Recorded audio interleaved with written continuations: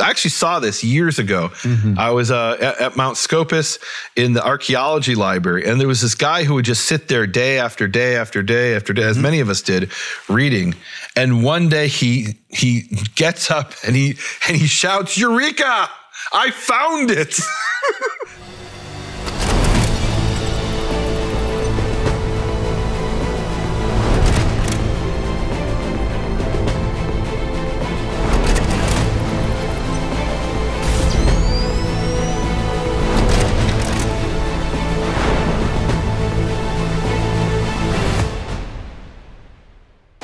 Shalom and welcome to Hebrew Gospel Pearls, episode 26, where we will be speaking about Matthew chapter 5, verse 19. What are you doing? You're playing cards? I'm holding my hand. You're holding your hand. I'm holding in my hand. Matthew 5:19, one of my favorite verses in the Gospel of Matthew, and I'm excited to talk about this. I can't wait. Matthew 5:19 is a game changer. It's a game changer, Nehemia. And I'm going to tell you what, the reason I'm holding these cards is, you know how people say they hold their cards close to their chest? Okay. No more holding the cards close to the chest. I'm going to tell you what's in my hand. What's in your hand? Do you ever play poker? Not really. Have you never played poker or anything? Have you had 5 cards? I think when I was a kid, but I didn't really understand the rules. Let me tell you this. What do you think's the best hand you could get out of 5 cards? Like a royal flush? That's pretty darn good. Maybe. Is there something better? I'll tell you what I have in my hand. What's that? King high, first of all. Okay. And 4 aces. Is that the highest? This is like huge. This is huge. 4 aces. And the reason I'm saying this, Nehemia, is that 519 was where you literally did something, and I know folks hear me say change the game, but you literally changed the game. And I actually sent a picture to you, and I want you to be able to share this picture. Because what you did was when you called from 5:18, you said, okay, Keith, well, let's study together again. I said, well, how are we going to study together again? And this is going to open up a door for you to do some explaining. You're going to have to do some explaining. Okay. So you said, okay, what we're going to do is we're going to go through the Hebrew Gospel of Matthew, and then we're going to check it letter by letter. Put up the picture, Nehemia. Okay. If you can. So here's the picture you asked me to put up. So tell us what we got here. Nehemia's got here, and I want you to help explain this. So there's 3 things that I have here. This is my desk. This is you saying, okay, Keith, you want to get serious about studying the Hebrew Gospel of Matthew? Here's what I'm going to ask you to do. You remember what you asked me to do? This over here is Shem Tov's Hebrew Matthew. This over here is a manuscript from? That's the British Library manuscript. Absolutely. And what's that over there to the left? So that there is from a book I put together called The Naming of Jesus in Hebrew Matthew, in which I went through a section of Hebrew Matthew letter by letter, showing people what kind of things essentially kind of helping people to understand what you would find in the British Library manuscript, how you could read it, what the different textual features are. And so I gave actually a chart there of, this is the letter Shen in this manuscript. This is what letter Tav looks like. This is the final Kaf. Yes. And so basically, so that anybody could take any section and be able to read it for themselves. This is so amazing. So you said to me, so Keith, what we're going to do is we're going to be checking letter by letter between the manuscript, and I've got that as a reminder because I'm saying what I don't remember. I mean, this is cursive. This is different than what I'm reading over there. So letter by letter, we're going to go through. And then this is when I found out something about Nehemia, guys. I found out something about Nehemia. Every once in a while, he Howards the text. No. What do you mean he Howards the text? Sometimes Nehemia will look at the text, the Hebrew will be there, and then he'll say, I'm just not 100% sure. Now, I'm going to let you explain Howarding the text. But go ahead, and then I'll give it. Let's, to be fair to Howard, there's a challenge you have in dealing with manuscripts. There's a scholar of the Greek New Testament who says we have this embarrassment of riches. When you're dealing with a manuscript of Plato or Aristotle, you have 1, maybe 2 manuscripts, and there's not a lot of difference between the manuscripts because you only have a couple, right? And so they might be completely corrupt or difficult to understand because something's been changed, but you would never know it because you only have a very small number of manuscripts. In the Greek New Testament, we have thousands of manuscripts. In Shem Tov's Hebrew Matthew, we have 28. And in this particular section we're dealing with, we have 20. So what you do is you systematically compare the manuscripts and you try to figure out, okay, what does the original text, maybe not what Matthew wrote in the first century, but the original text, in this case, that Shem Tov wrote in 1380, because we have copies of what Shem Tov wrote. We don't have the autograph that Shem Tov himself copied, right? So we're trying to get back to that, what's called the Ur text. That's a German word, UR text, the original text. In this case, the Ur text of Shem Tov when he copied it in around 1380. So you're comparing and checking these different manuscripts and looking for the differences. And what you're looking for is errors. And you're trying to figure out, okay, if this is an error, if there's 20 manuscripts and 15 of them read one thing and 5 of them read another, and one of those seems like it's an error, then you go with the ones that make sense, right? Now, sometimes you don't. There's a principle in textual criticism called difficilior lectio. The more difficult reading is preferable. And why would it doesn't even make sense. Why would that be? Why would the more difficult reading be preferable? Because it's the nature of copyists to try to make things easier. So it's true copyists make mistakes all the time, but it's also the nature of copyists to see something they don't understand and say, okay, I'll fix this. And to fix what weren't really mistakes, what was intended in the first place. And the reason I call this Howarding, and I think it's why you call it Howarding, is really goes back to the book I wrote, the Hebrew Yeshua versus the Greek Jesus. So in the Hebrew Yeshua versus the Greek Jesus, Matthew 23, it says, the scribes and the Pharisees sit in Moses' seat, all therefore that they bid you observe that, observe and do. And you look in the Hebrew text, and instead of all therefore that they bid you, it says something to the effect, it's been years, so I'm paraphrasing it here. You can read it for me, Matthew 23, verse 2 and 3 in the Howard's text. But in the Hebrew, it says, Kol asher yomar lachem, all that he says to you, diligently do. And what Howard naturally does is he says to you. Who's the he? Obviously, this is a mistake, and it's supposed to be all that they say to you. And indeed, many manuscripts have they say to you. So he fixes it. Why does he fix it? Because the other version makes no sense to him. It sounds like gibberish. And if it's gibberish, you got to, that happens in manuscripts. There's a mistake. Fix the mistake. We call that Howarding the text. So Nehemia. So here we have Howard. On the left side, we've got Hebrew. On the right side, we have English. This is where he Howards it. On the left, sometimes it's right there. So in the Hebrew on the left, it says all that yomar, that he says. Yes. And on the right, it says they in parentheses. Now, here's the beautiful thing about that example. So I have a testimony from a gentleman named Ross Nichols, who went to a conference where he heard Professor Howard speak. And Howard spoke about this passage. And Nichols raised his hand and he said, well, he says, and this is before I even heard of Shem Tov's Hebrew Matthew or this whole issue of Matthew 23. This was years before that.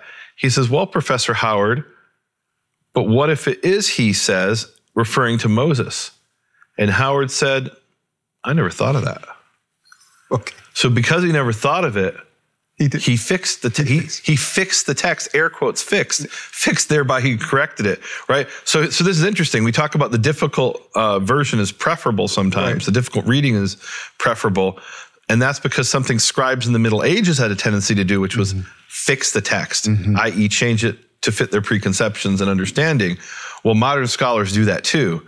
And we've called that Howarding the text. And now I think Keith is about to expose me. So Howarding the text. So there are times, so I'm going. You must not share this. I'm going to show letter by letter, hours, letter by letter. And what I want to say about that, Nehemia, is you gave me a chance to do something that I just wouldn't have had an opportunity to do had you not provided it. And he's like, okay, Keith, your job is to go behind me and go letter by letter, learning the cursive in that particular manuscript. There's so many different cursive. Semi-cursive. Semi-cursive. But then I thought to myself, I wonder if there's ever been a time where Nehemia has done this, outside. And I just happened to bring this. This is the Gospel of Matthew according to the primitive Hebrew text. If you haven't watched episode 22 or 23, we talked about this. This was the first thing that Nehemia sent me. And so in preparation for episode 19, I opened this up just for fun. And to put it in context, I sent you that what? sometime in the early 2000s. Oh, it was, yeah, a long time ago. So I thought to myself, I wonder if there's ever an example where the scribe, Nehemia, Howard, whoever would actually do a note or anything. And so it's now time for us to go to episode. This is happening in real time, folks. We are at episode number 20. What?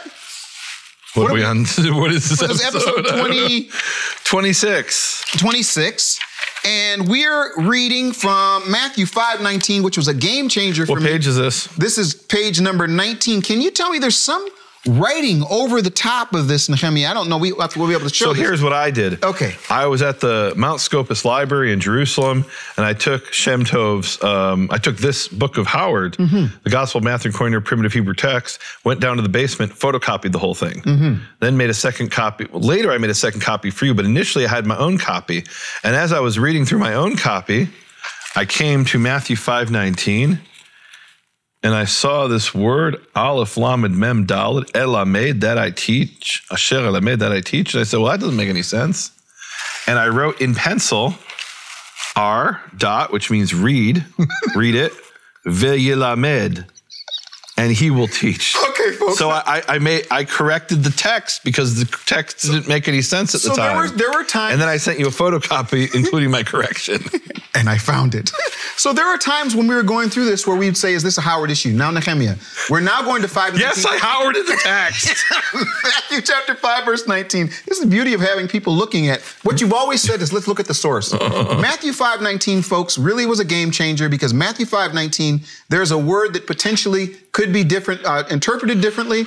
I don't want to go into great depth, Nehemia, but the second thing that you did that changed the game is after we went through that whole process, you said, in order for us to send this manuscript to a vowel pointer in Israel, one of the best, we need to make sure that we have it right. And we even found some things that he did. I think they're even in this verse. Oh, boy. So, Nehemia, can you just explain just a little bit before we get into this, why it was that you said we should have this vowel pointed? Can you just help people with that? So, first of all, I want to make this accessible to as wide an audience as possible. There it is. There it is. What I could do is say, okay, there's 28 manuscripts. Go and learn to read a half a dozen different types of scripts, Right. And you'll be able to read these yourself, and you don't need me. But the average person, can't do that, or if he could do it, not the average person, even the scholars who say, I don't have time to do that. So I wanted to make it as accessible as possible. And so putting vowels in the text makes it possible for somebody with rudimentary knowledge of Hebrew to be able to read it and to understand it a lot better than if you don't have any vowels. Now, when you put in vowels, you're also interpreting things. And that's big. Right. Now, sometimes there's only one way to read things, but other times there's multiple ways, multiple potentialities with how you put the vowels in. And what I wanted to do is put those vowels in, show people, okay, here's one way to read it based on these manuscripts. And ultimately what I want to do is have it so that people can read it from any manuscript. There you go. Right? In other words, there are technologies out there that we're still exploring where you could say, you know what, I want to see what manuscript C says and have that text with full vowels. I want to see manuscript F, click a button, have that with full vowels. I want to see manuscript C compared to manuscript F. And dynamically, this software can then now we don't have that software yet. We're working with some people to try to apply that to Shem Tov's Hebrew Matthew. But make it so that people have access to this kind of, and I'm looking here at a spreadsheet, literally an Excel spreadsheet that has hundreds and hundreds of columns, and each column is a different word in a different manuscript. And this kind of blew me away when we were preparing this. We were originally talking about doing all of chapter 5, beginning in verse 13 through the end. And I said, Keith, this is over 10,000 data points. Right? There's X number of words times 20 manuscripts, and starting in verse 27, there's more than 20 manuscripts. This is over 10,000 data points. This is going to take a little bit longer than we anticipated. And so we kind of took a smaller section and did it in more detail.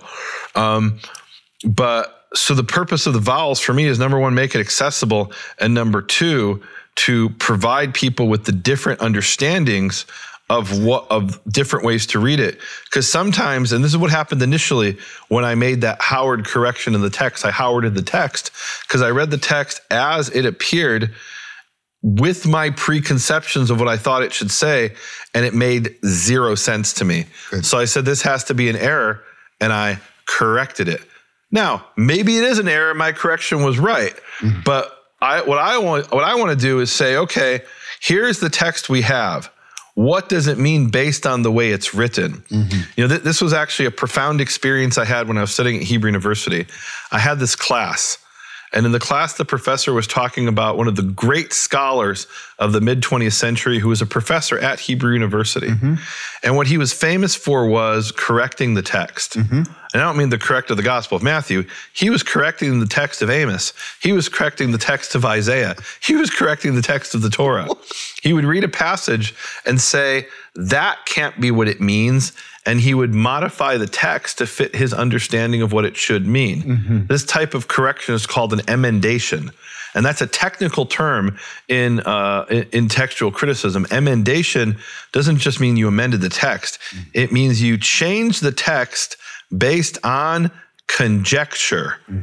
Conjecture meaning you don't have a manuscript that says that, but that's what you think the text should say. So I'm studying in this class during my master's degree in Hebrew University, and we're talking about this Professor Tor Sinai, who was famous for changing the text. And he says, what do we have that Professor Tor Sinai didn't have? And everyone's trying to say, oh, we have the Vatican manuscript. Another person says, no, we've got the Paris manuscript. Well, now we've got the Aleppo Codex.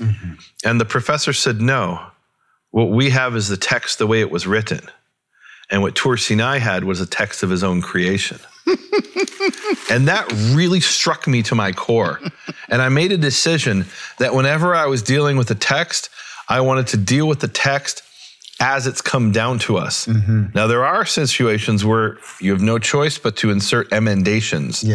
Where, in other words, a change based on a conjecture, or a change based on an actual manuscript, which is always preferable, right? Therefore, when it's based on a manuscript, it's not your conjecture, it's based on evidence, right? But even then, you have to consider all the evidence and say, all right, some manuscripts have this, some have that, and what is your reason for accepting A versus B?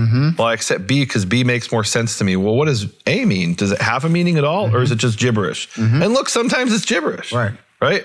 And you have no choice but to amend the text or to go with the readings of one manuscript over the other. So I'm going to give you just the two cards. First card, Nehemia says, Keith, I'm going to let you be my assistant editor of the Hebrew Matthew Project. That's king high.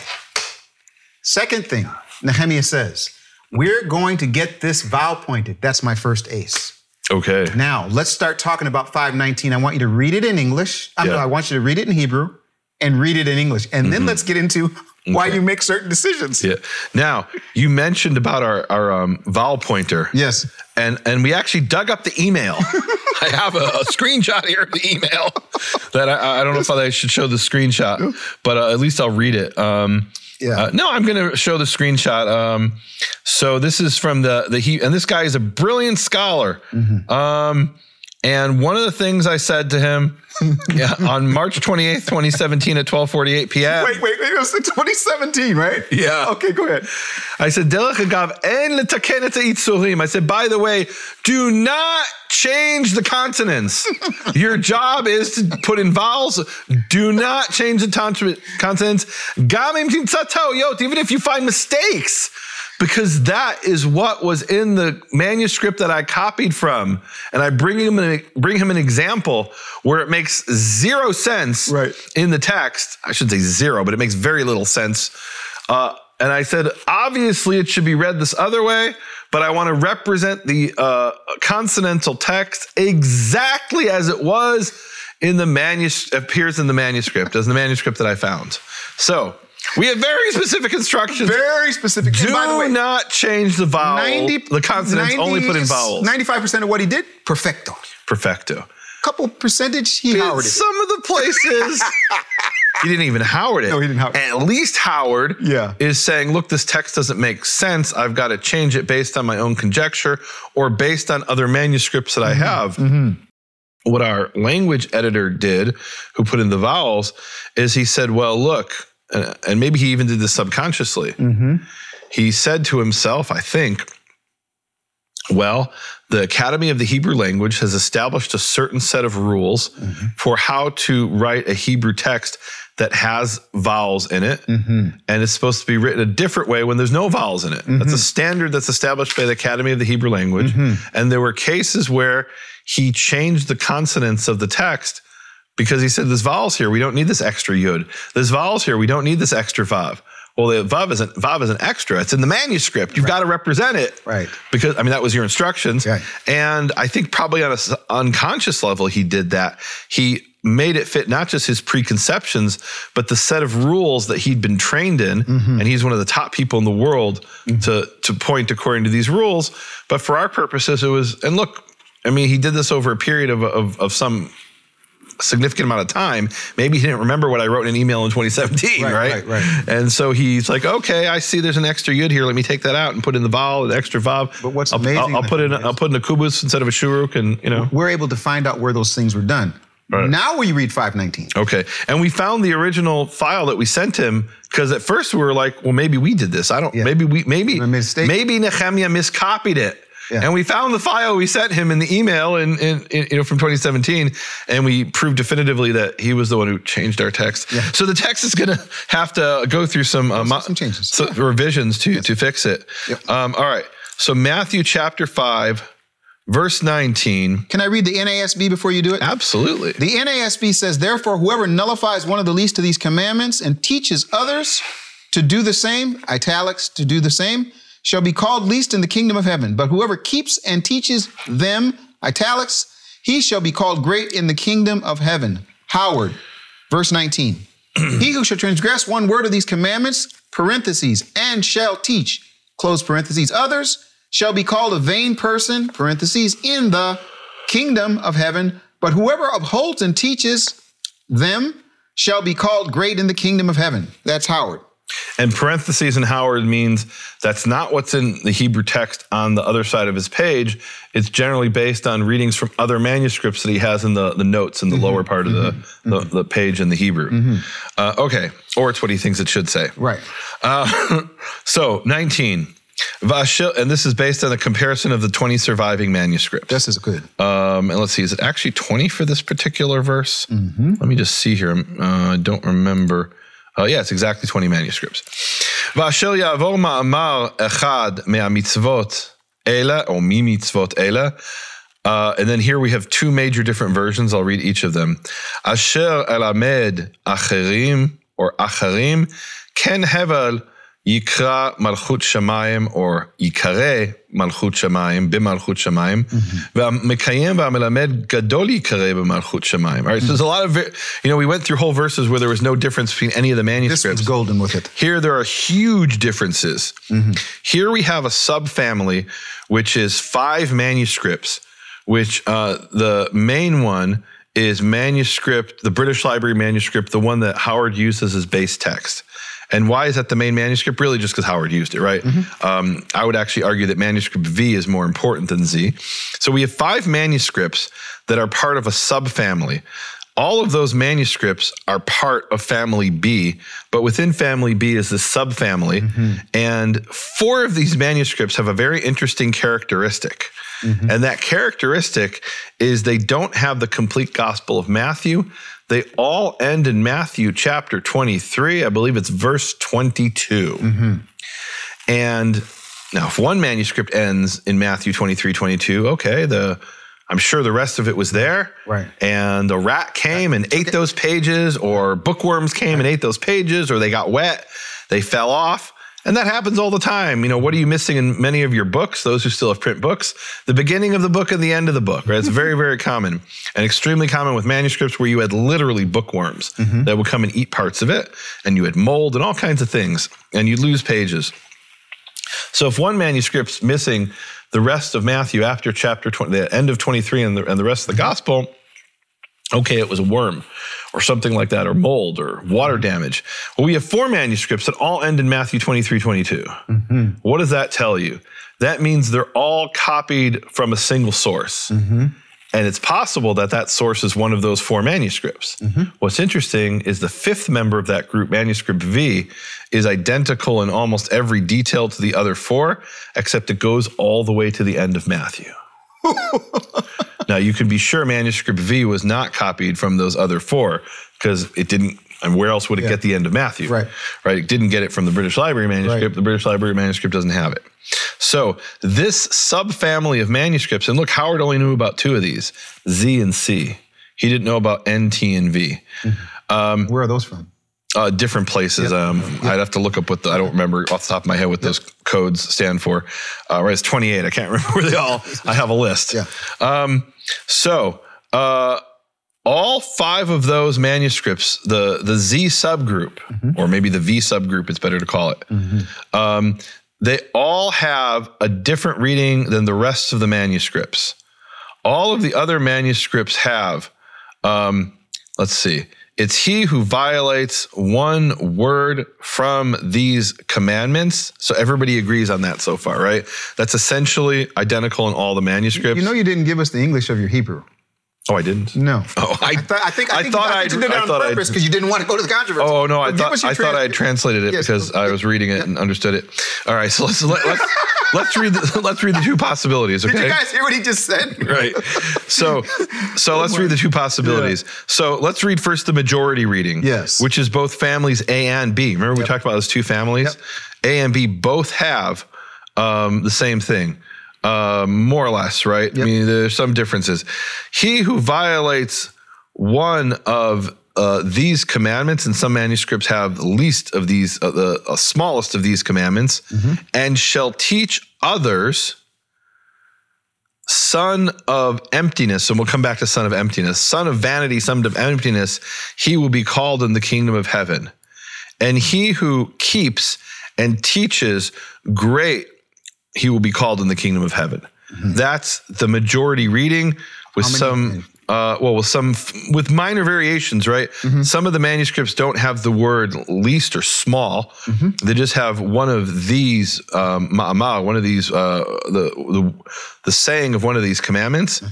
Some of them have the small saying of these commandments, right? It's a slight difference. But other than that, that is the reading you're going to find in 15 of the manuscripts. Okay. What's interesting, by the way, mentioning our vocalizer. So the word for these, this is a very trivial point, right? But the word for these in the manuscripts is Elu, Aleph, Lamed, Vav. He changed it to Aleph, Lamed, He, Elah. Because Elah is standard in modern Hebrew. But the manuscript, all 20 of the manuscripts say Elu. Actually, one of them, there's a worm, literally a worm that ate part of it, so we don't know. But 19 of the manuscripts have Elu or Ha-Elu. So he actually changed a consonant based on what he considered to be standard Hebrew grammar, modern Hebrew grammar, and we're trying to represent what's in the manuscripts. All right, now here's where the difference comes. So teaches one of the least of these commandments or the smallest of these commandments, or literally it's one word of this, so it's either one word of these commandments or one small word of these commandments, right? And then there's 2 versions here. The majority version, both families A and B, says, V'yilamed acherim ken, and shall teach others so, hevel yikareh b'malchut shamayim. Emptiness he will be called in the kingdom of heaven. Now we're going to get back to emptiness, and so let's not focus on that for a minute. But he will teach others. In other words, anybody who violates one small word of these commandments, or just one of these commandments, whether it's small or not, right? It's 2 different versions, and shall teach others so, he will be called Hevel in the kingdom of heaven. He will be called vanity, emptiness, breath in the kingdom of heaven. Okay, so that's the majority reading. Then we have the Z subgroup, which is 5 manuscripts. And when I originally read this, I said, this is an obvious textual error. It's an obvious mistake. It makes no sense. Read it V'yilamed according to the majority. And that's what you found there in that photocopy of my photocopy where I wrote notes, right? You were a Masoret. I was a Masoret. I was a Howard here, but all right. You were giving me notes. I was Howarding it, right?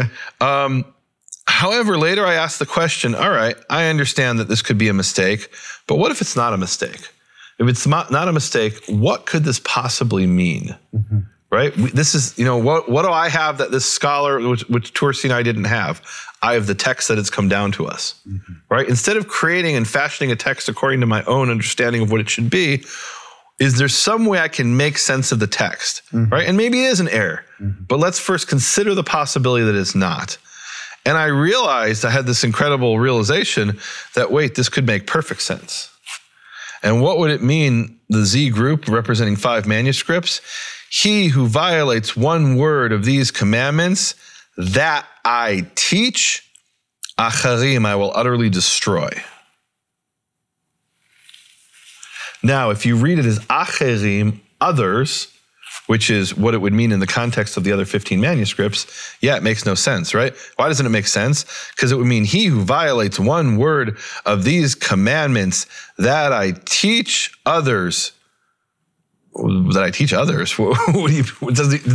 I don't know what sense it can make, right? Maybe it does make sense to somebody. To me, it was kind of like what Howard said. Yeah, Matthew 23, 2-3 doesn't make sense. Let's put the correct translation in parentheses because our Hebrew doesn't make sense. But I realized we don't know what the vowels are. We don't have the vowels in the Shem Tov text, and maybe what it means is acharim rather than acherim. Acharim is from the word cherem, to destroy.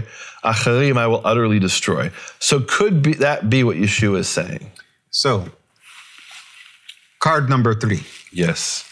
When you said to me that there was the possibility of that for 519, what I said to myself is there's no way we can deal with that translation unless we look at all of the possibilities of what you're actually looking at. And what you did, I want to say thank you again, Nehemia, because you brought in Nelson, who was a research assistant, and we sat down and we went for hours. I mean, we literally went back and forth on this verse. And I want people to get a chance in this next section to do what I did with you, what you did with Nelson and I. And what you did, literally, I just say this, it changes the game for appreciation of these manuscripts, and not only the manuscripts, what you went through to get access to them. Can you just explain one more time? There's some people that don't know the story. Howard had 9 manuscripts. And what did you have to do to get access to the other? So 19 manuscripts. What did you do? Give me just some of it. I think this is important. Let me tell you why this is important also, folks. We're at the end of season 2 with this episode.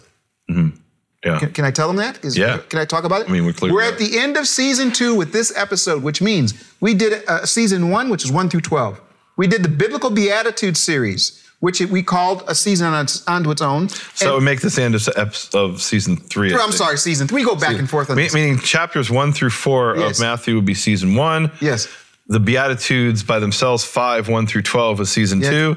And now 5, 13 through 19 is really a theme unto itself. It's a theme unto itself. And I think if we don't do anything else, 5, 17, 18, and 19, at that time. Yeah. But Nehemia, so in getting access to those other manuscripts, which it literally changed the game for us. You said, let's now look at the manuscripts. Right. That was ultimately why you said, let's do Hebrew Gospel Pearls. Let's compare and contrast everything we have.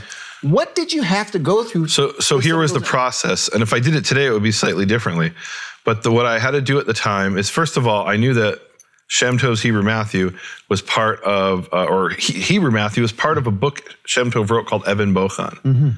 So the first thing I did is I sat down at the National Library of Israel and the Institute of Microfilmed Hebrew Manuscripts, and I pulled up on their Aleph computer system, which we could say Aleph of blessed memory because you brought me down there. No, not just down there. Their computer system called Aleph no longer exists. I was actually there at the library in Jerusalem when they announced that they were imminently about to end this system.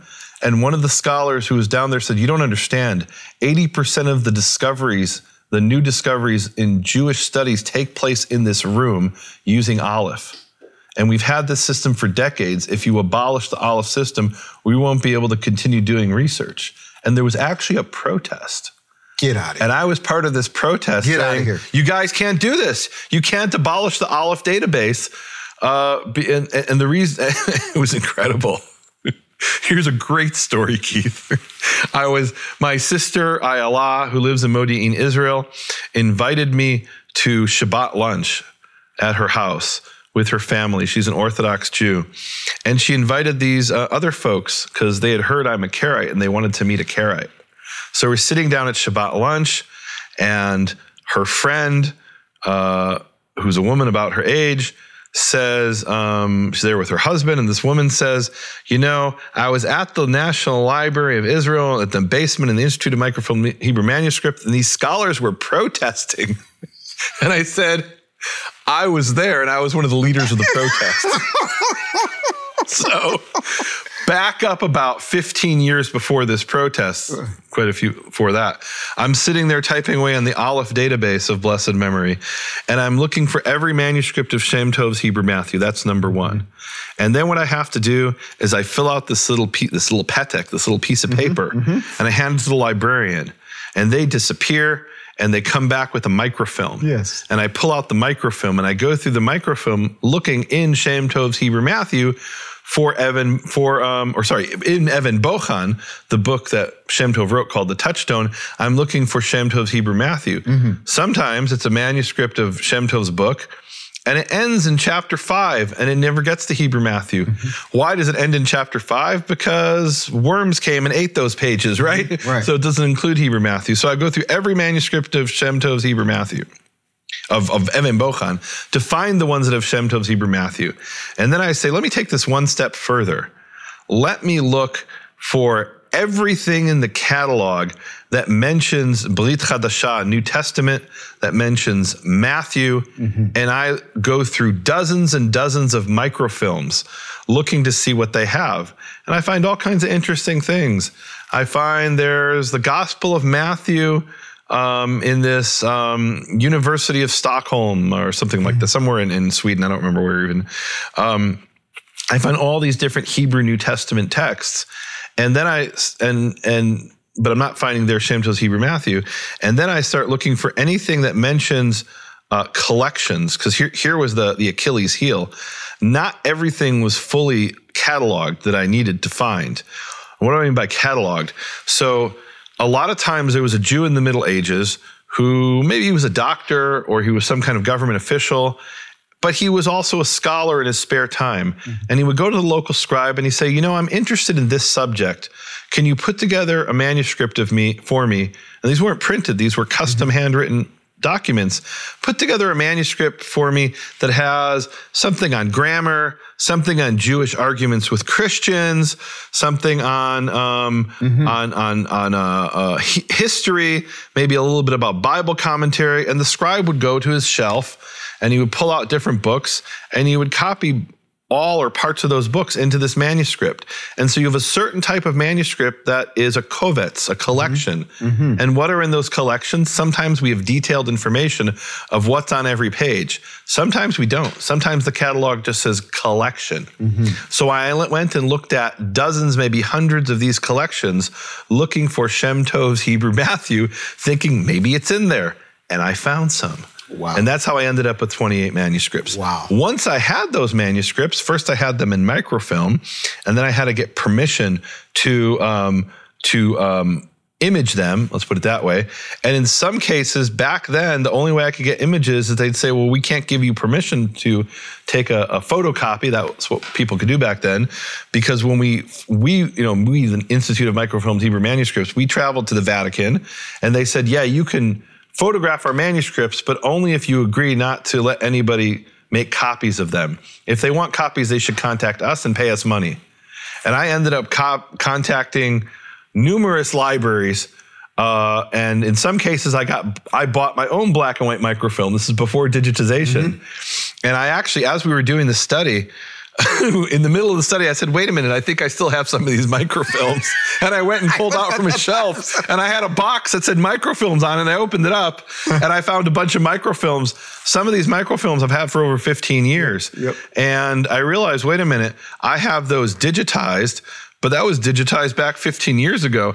I could do a lot better today. We have much higher resolution. So I sent them away to a company. I haven't gotten them back yet, but I sent them away to this company to redigitize some of those manuscripts. But in order to do the basic work that we're doing, first I had to do that painstaking legwork in which I spent hundreds of hours looking through things 99% of what I opened up had nothing to do with Shem Tov's Hebrew Matthew, but I wouldn't know that until I looked through it. And I was able to eventually collect a list of 28 manuscripts that have Shem Tov's Hebrew Matthew or portions of Shem Tov's Hebrew Matthew. So you've went through that whole process, Nehemia, and I asked you that question because we're just about to go to the real, what I call the money ball, which is you showing us the process and some of the comparing and contrasting. And this is an even number episode, 26. So the plus is going to be on nehemiaswall.com for real this time. Absolutely. Okay.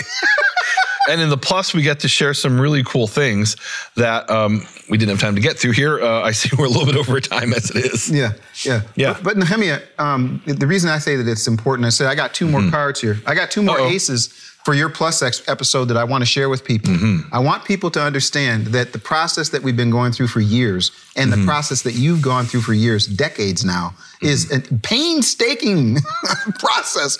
But man, I'm telling you, the pearls that are coming forward are— Look, this is actually something a lot of people don't understand about scholarship. They think it's all exciting and fun.